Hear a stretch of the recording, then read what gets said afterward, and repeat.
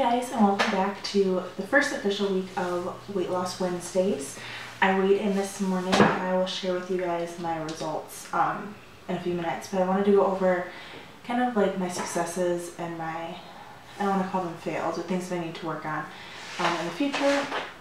So this past week, in my introduction to this series, I talked about how I had been focusing on drinking a lot more water, tracking everything that I'm eating, only drinking alcoholic beverages on the weekends, and kind of being more mindful of what I'm drinking. So I've stuck with that really well. The only thing I can say is, well, at work, my water consumption isn't as high as it is when I'm at home.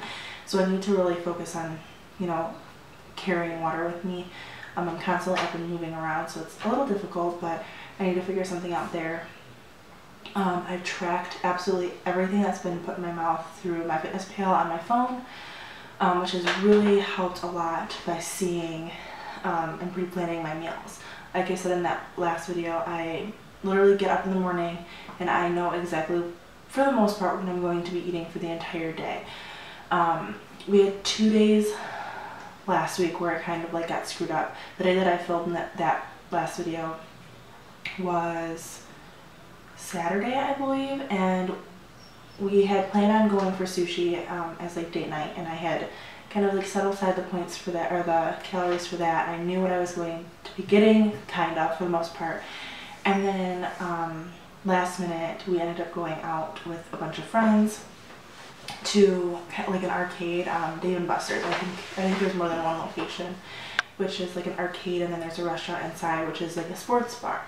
So I looked online and I tried to kind of pre-plan what I was going to eat, and there was nothing. Their salads were all super high in calorie, whether it was the dressing, the cheeses. I know you can eliminate things like that, but essentially I would have been eating lettuce because everything had fried chicken on it and this and that.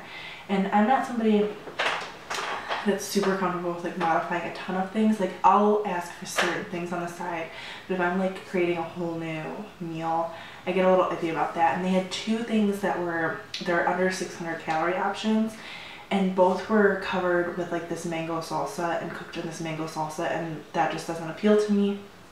So I tried to make the best of it, and I ended up getting a grilled chicken sandwich on a wheat bun. And I did have french fries, but I stayed within my calories. So I made the best of a kind of cruddy situation where I wasn't really sure what I was going to eat, which was really nice. And I think I only went over by 50 calories that day. So all in all, I did quite well.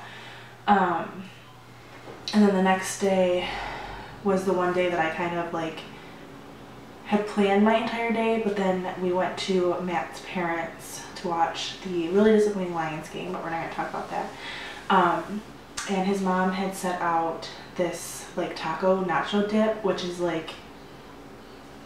it's a big thing for me. It's one of my absolute favorite things, and I knew that it was going to be an issue, and I kind of stepped away from it and didn't bother to eat any of it. And then we all sat around their kitchen table and started talking, and then she set it in front of us. So then it was kind of okay, what if I just use the tortilla chips and skip just the toppings, which was fresh veggies? I would be okay. Well, we started getting talking, and I started eating more and more of it, and then pretty soon I realized I had had way too much of this. So that was the only one time that I think I truly slipped up the past week and wasn't watching my portions. I've been weighing out everything that I've eaten, literally everything. My food scale has become my best friend, and it's really been eye-opening, where you look at a plate and you think there's no way that this is going to fill me, because I used to eat double sometimes of servings of this, and by the time I finished eating, I was perfectly fine and I was comfortable. So that's been a big thing, is using my scale, and just like I said, tracking everything this week. So my goals for the next week are to worry about water more at work, and then kind of just keep on track. I haven't gotten back to the gym this week, honestly. Life's just been really crazy this week. I've had meetings, and we've been working on some household projects, and it's like there's just not enough hours in the day, and so we haven't gotten back to the gym. So I do really want to get back into the gym this upcoming week.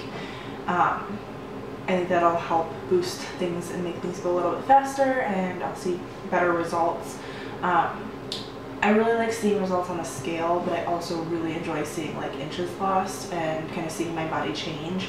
So that's a big one. I think those are my main goals for this week. So this past week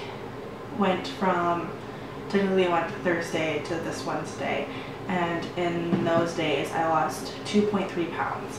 So I'm really happy about that. I think it was a really good start. I know some people lose like 5 or 6 pounds upwards even in their first week with water weight and stuff. I've never been somebody to drop weight super fast the first couple weeks. It's usually, I'm very consistent. This is not my first rodeo. I've been on weight loss journeys for a very long time and have actually succeeded numerous times and then gained everything back. So this time I'm realizing that slow and steady wins the race. Like I said, I'm not setting myself up for failure by setting these humongous goals. I'm kind of setting smaller goals. My goal for like this month, which I should have no problem achieving it, is to get into the next like weight bracket. Like I'm really close to getting down to the next like 10-pound range, if that makes any sense. So I'm really close. I'm really close to achieving that. I'm about 1.3 pounds away from getting down into the next 10-pound range, and that's just kind of how I'm gonna go with it. Is I want to get into that next, that bracket below, and then down, down, down. And like I said, my first main goal is to get down 30 pounds by the middle of June, and then my ultimate goal is like 50 to 60, depending on where my body's at when I get close to that. So yeah, that's where I'm at for this week.